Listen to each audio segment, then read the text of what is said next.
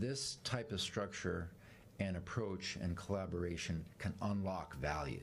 When you really get down to the energy transition, it's not just about, you know, how much fossil fuel production there is. It's about all the sources of supply that are going to be needed in the years ahead. And what does that take? It takes infrastructure. Any way you look at it, any type of energy supply requires infrastructure to get from point A to point B.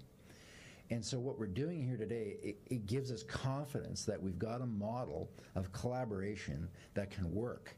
And I think it really unlocks the value through partnership. We want to be at the table, we want to be engaged, not just consulted, and not just, again, brushing for 2 months. We need to look at long term, we need to look at sustainability, and I too looking forward to working along with Enbridge. Just sitting there, you know, we talked about a green pipeline. How do we turn it into a green pipeline? Now we're partners. I have to be accountable too, and you know, we have to look at ways.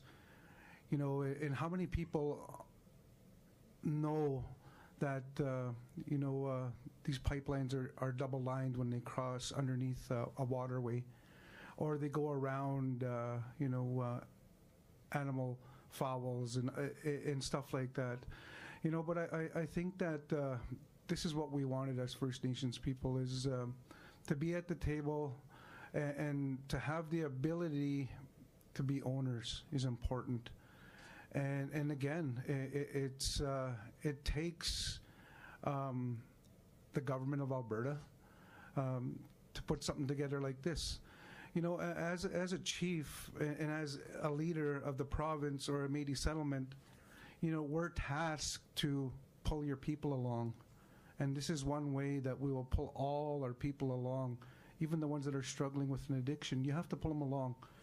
And you know what, this has been a long time coming, and we're just looking forward to moving forward with Enbridge.